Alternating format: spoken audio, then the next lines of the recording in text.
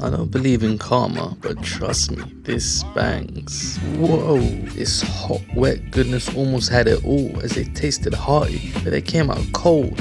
Why, I don't know. I haven't blinked since. Why, Buck? Why? These are cute. I like the coating. It hit us with some texture with that flavour.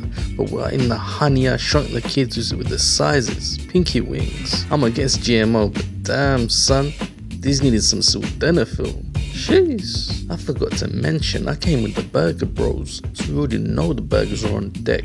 Got that beef special with all the trimmings in one hand and that classic chicken on the other.